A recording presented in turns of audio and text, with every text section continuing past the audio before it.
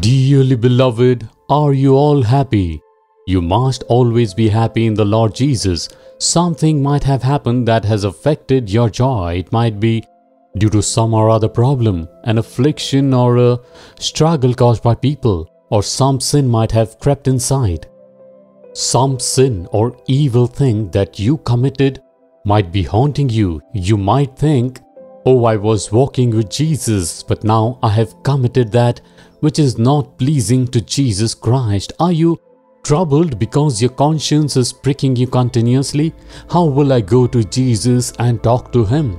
My conscience is pricking because of my sin. Are you thinking like that? But the Lord is so loving. He loves you even if you do something wrong. So, can we keep on doing wrong things? Not like that. See what the Lord is telling. In Hosea chapter 14 and verse 4, I will heal their backsliding.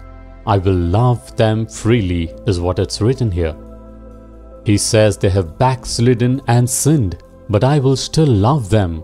Do you know why? He Himself will heal that backsliding. He will turn their backsliding. So what does He say? I will forgive your sin, cast it away and love you and embrace you, says our Lord God.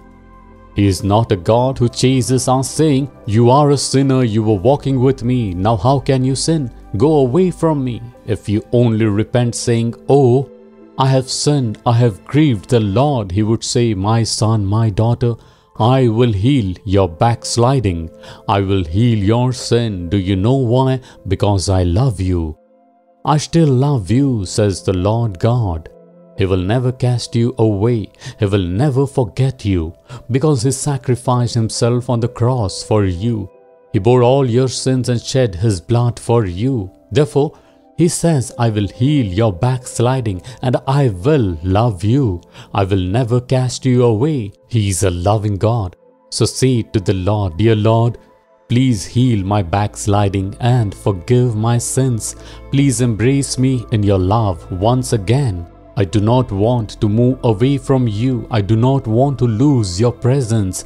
Please help me, I pray in the name of Lord Jesus Christ, dear Father. Amen. Amen.